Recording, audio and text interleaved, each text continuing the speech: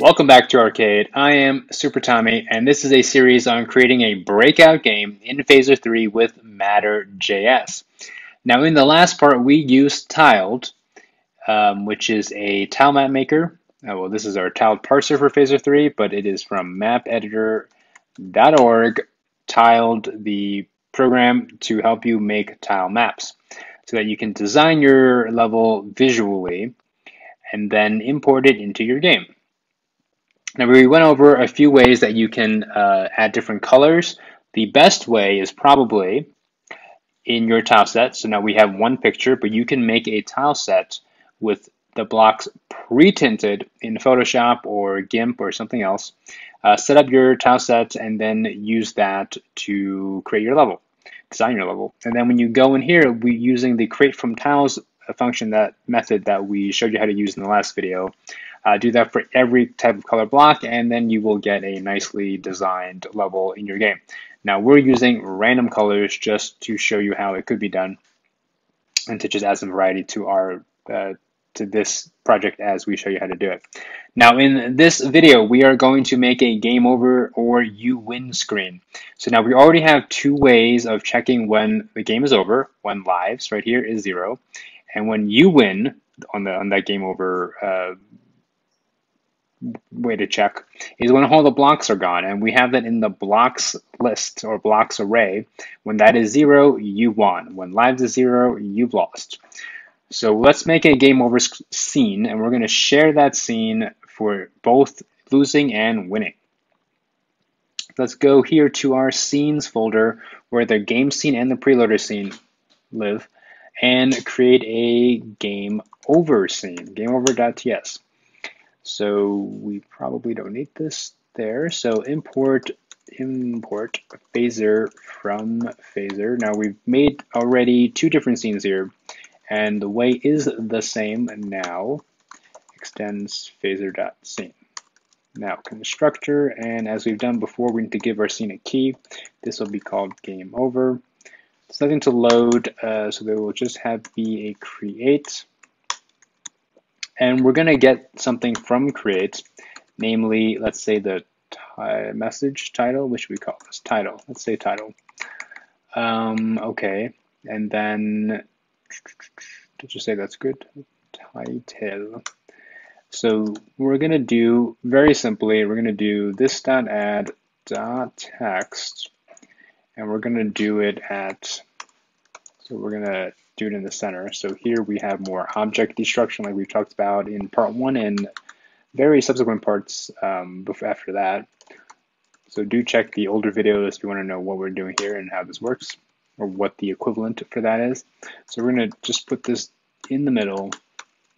Set as width, half width, and half height. And the message is going to be data.title, so that we're going to pass in a message. So like it could be you win, it could be game over. And then we're going to design this text. So let's show you our other tool.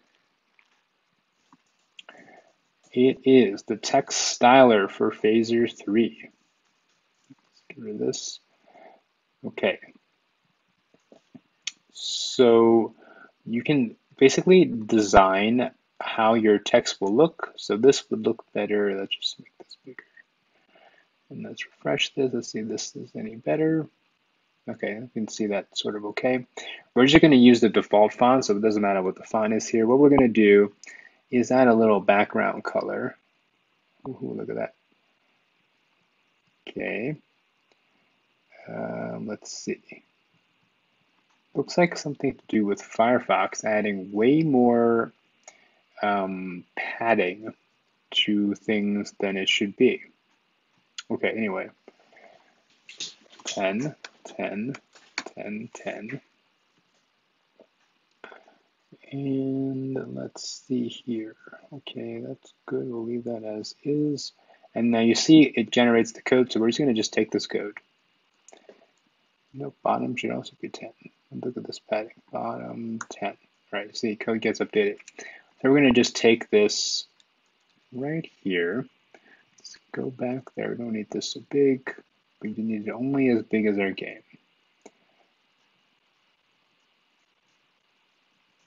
right there. Okay, so we can just paste in our design. And so you can use that tool, tweak the text, and then just copy and paste the config file, the config you need into your code. So that's the text. It'll say whatever. Okay. Now let's go to main. Now we need to add our game over scene. Game over from scenes game over. Just like before, we need to add this here.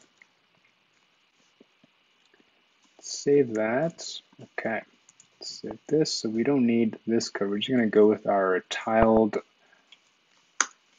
level.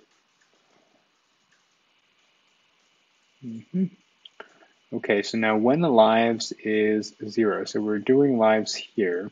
Let's do that.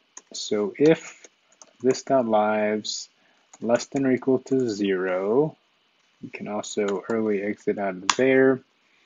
And then what we're going to want to do is go to the game over scene. So this dot scene dot start game over. Game over. Oh, and let's see, we should give it a title.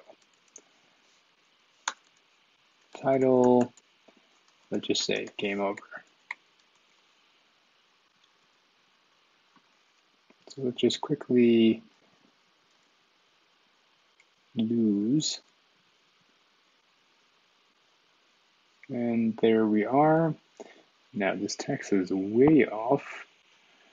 Let's set the text set origin half half.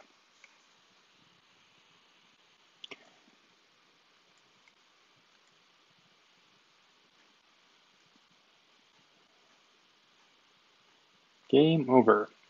Now there is a bug of some kind here. And I'm tempted to just, let me just check real fast.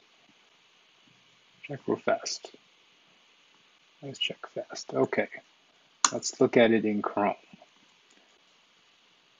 Let's see if we actually still get this problem.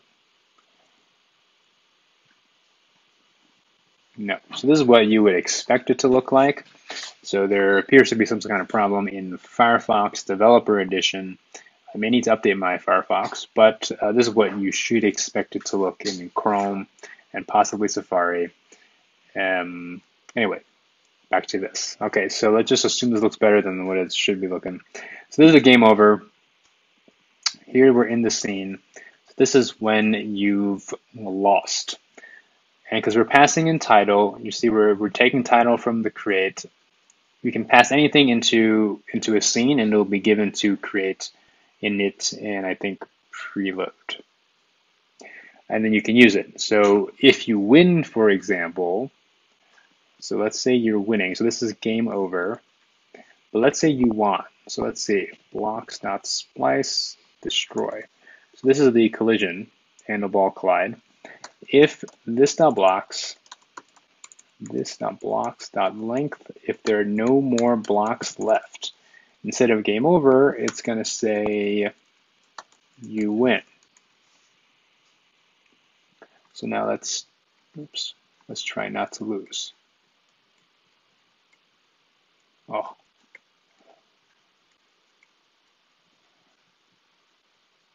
Okay, I'm sure I'm about to lose.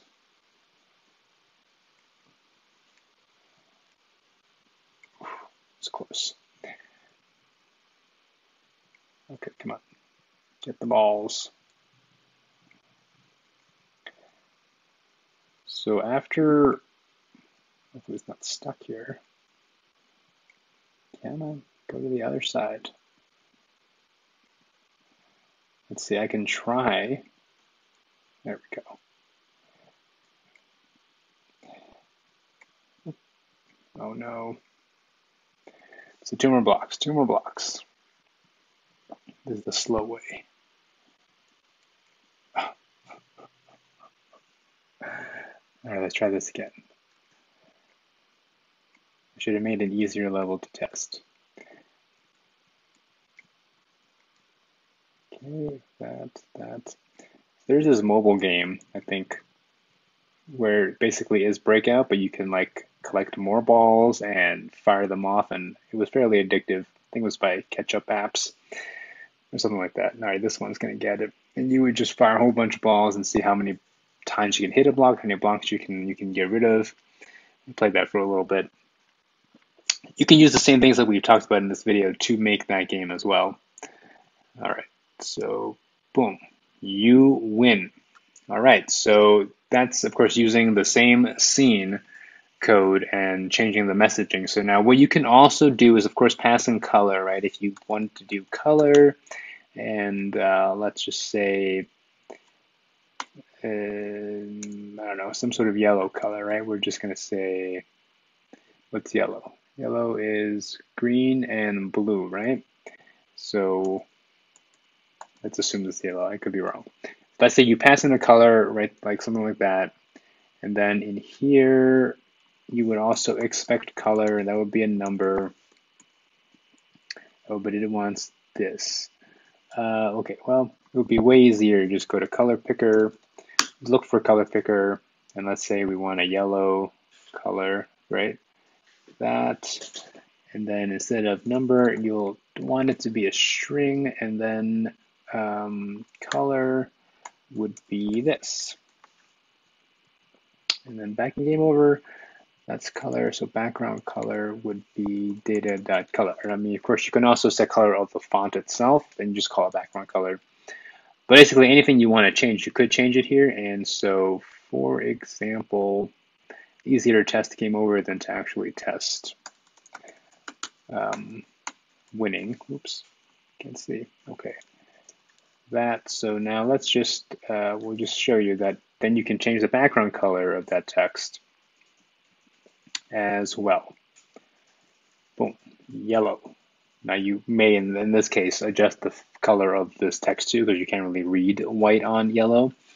Maybe a black or something, but you basically understand how that's done. Now the last thing we're going to do in this series is add one sound, because we have this tone one.wave. Okay, there's no preview. So let's preload it. So this .load.audio. Yep. And we're going to call this tone one, and it is in assets tone one .wave. So that's loading the audio. Now playing an audio is very easy. Let's go to game. So we're going to play this every time the ball hits a block. So we already know when that happened, which is right here. So before we destroy it, we're going to do this .sound .play tone one, not Tony, tone one, and do that. Bloop.